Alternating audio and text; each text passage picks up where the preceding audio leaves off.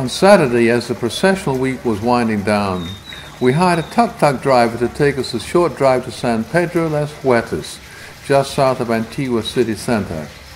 It is very much a working-class town of around 17,000 people, which we visited to see the public lavanderia. Of course, in Antigua, although there is a small and attractive lavanderia which is really more of a tourist attraction than a working place, laundry is done by machines just as we do it. But here, in San Pedro, residents and professional washerwomen continue in the old ways.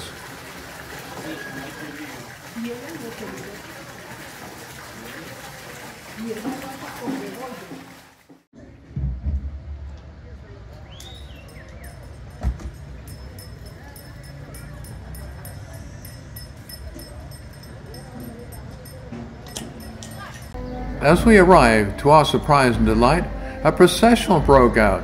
As you can imagine, a small town such as San Pedro, which doesn't have rich families and money to undertake the magnificent flotsam figures that we watched in Antigua, but nevertheless, the diocesan church have made the very best that they could. Their dedication and commitment are obvious and impressive. We were impressed.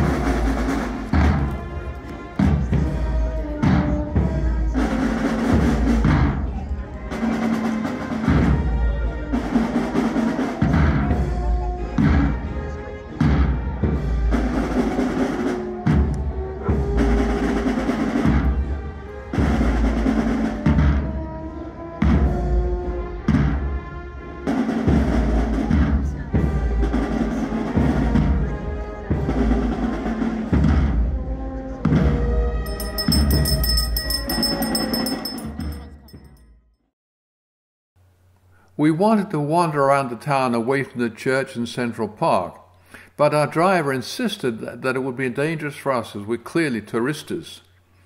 I'm doubtful about that because I've seen reviews where visitors enjoy San Pedro without an escort and without problems.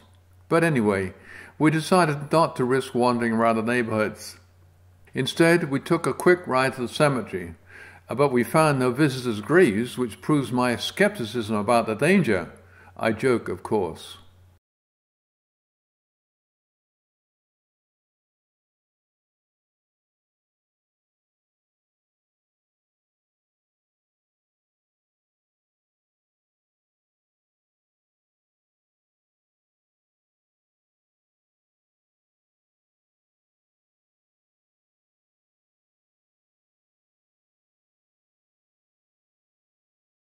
We visited the municipality of San Antonio Aguascalientes primarily to visit the Weavers Cooperative that you'll see in a few moments. We passed by many Arabica coffee plantations with shade trees, and much to my surprise, the tree used for shade is actually not an endemic species, but one that came from Australia, the Grevillea robusta, often called silky oak, although it's actually not a member of the oak family. The grevillea is used widely in many countries in South America, Africa, and the Far East for shade and other purposes.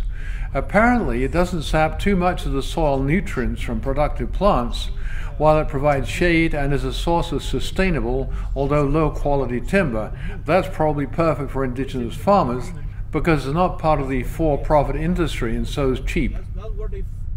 That's where they inherited the knowledge about doing the weaving. How long has been weaving? Okay, the way the Mayan women they dress, mainly the blouse, with all the designs, all the patterns, all the... The seat of the municipality of San Antonio is the town of San Andres Ceballos, which is well known for its high-quality Maya weaving done on a backstrap loom by women. Although, surprisingly, a small number of boys are now being inducted locally into the profession. Its name obviously comes with a meaning, as I'll explain. And yes, indeed, it has a long history, going back to beyond 2500 BC in Central and South America.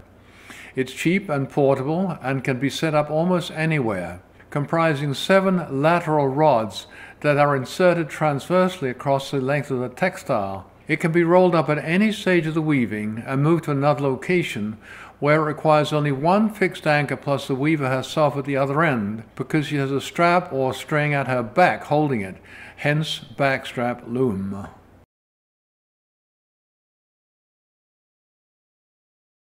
Time when the men they took advantage to speak to the ladies. Yeah. Because otherwise ladies were at home. Buenos Buenos dias. días. Buenas tardes. Oh, buenas tardes, yes. Esta muchacha que tuvo hijos y esposo, Sí. ella fue violada. No, ella tuvo una pareja, tuvieron al niño, no funcionó, separaron. Porque sí vivieron un tiempo juntos, pero muy poco tiempo. No se están casando mucho ahora. Ahora menos. En Estados Unidos nadie se casa. Nadie se casa. Pero mire, yo me sorprendo porque Antigua is a very popular wedding destination, and every year we have so many weddings, I don't know. Maybe people now just doing just for... No, now people are making just for fun. It's not even serious. It's just because... It's like the exactly. No, and the wedding now is more like, hey, we are just celebrating that we are together, but not a real commitment. No, now more people want to divorce than rather than get married. So when God gave the keys of the heaven to Saint Peter, the keys are made out of gold, yellow and shiny. So that's why the yellow color is represented.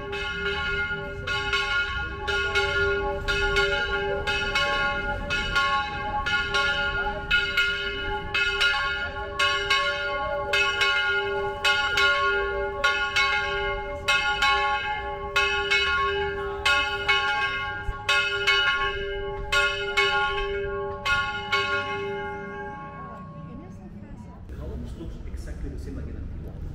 Colonia, Barrosa.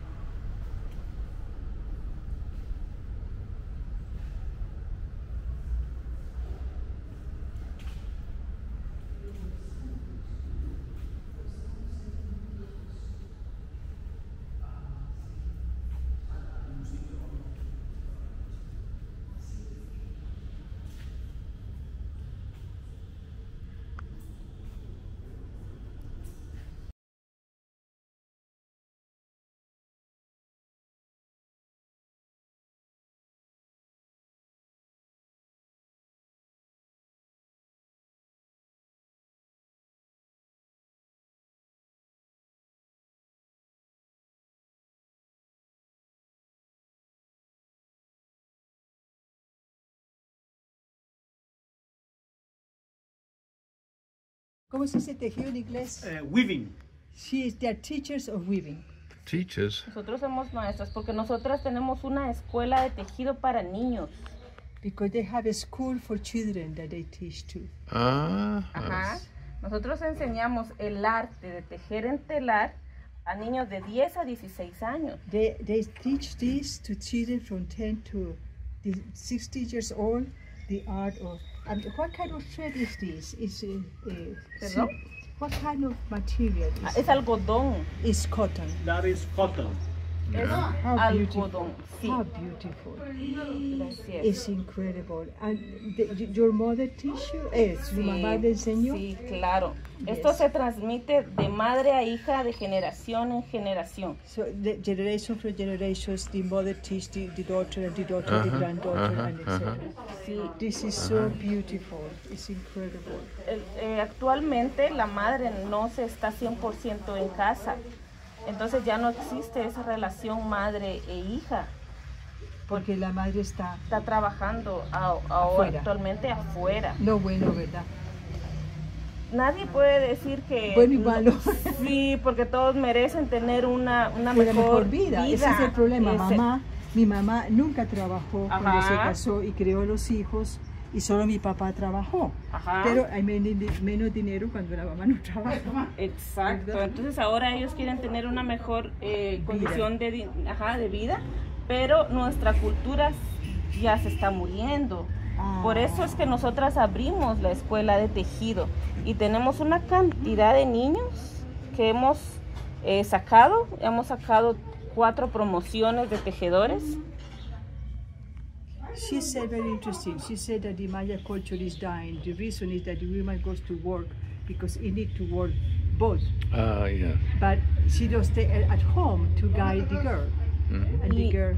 So la hija se queda solita en la casa. Sí, se quedan, los cuida la hermana mayor o la abuela, pero ya no existe esa relación para aprender. Ajá. Exactly the same is in the United States, where the mother goes out and the children are alone and they don't receive, all the education. ¿También hacen esto? Ahora sí. Antes sí. era tradición era de... No, antes era el machismo no dejaba que ellos aprendieran a tejer. Before the machismo didn't allow men to learn, but now men are learning. Are they really? Yes, for the first time in the Maya culture. It was only women. Sí, ahora sí hemos tenido niños y lo bonito es de que los niños tejen más fino. ¿Por qué? Porque el hombre tiene más fuerza, aún que sea niño. Yes. Then I will translate it to you. The man has more strength. Yeah, but you can do that later on, Ashley, if you wish. Aunque sea niño, el niño tiene más fuerza, entonces los diseños le salen mucho más finos, en el sentido de que puede somatar, decimos, mucho más. ¿Es esta madera? Es Cualquier madera. cualquier madera puede ser, claro. Pero aquí estamos en San Antonio, Aguascalientes. San Antonio, Aguascalientes es reconocido nacionalmente Por el de los mejores, nos dijo nosotros. sí, por la faja y el corte. El corte es hecho por hombres, no en esta región. Es traída de Quetzaltenango y este es el corte, es trabajado en telar de pie, footloom, en telar de pie. Then I will tell you, baby, it's a lot. Can I see around? It's just so beautiful.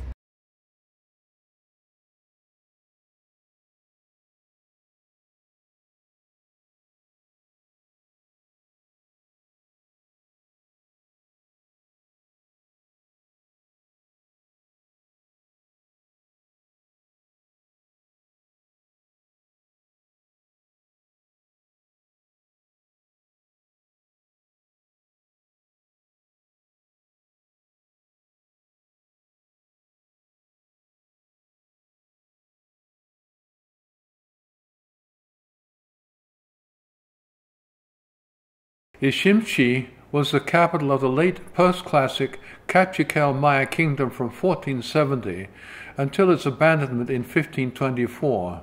Its name means place of the maize tree and is indicative of the Maya respect and reverence for maize. It was situated on a modified plateau surrounded by deep ravines in order to be defended quite easily.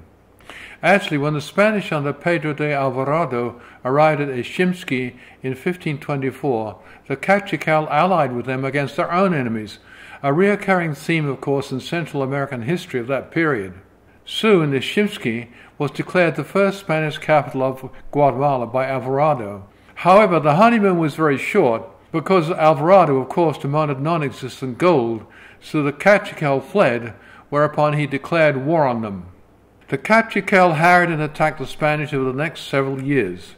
Consequently, Iximqui was the Spanish capital for less than 2 years, followed by setting up a temporary headquarters at nearby Tegpan, and then moved under constant Cachical attacks to the second capital, what is now called Ciudad Vieja, in 1527.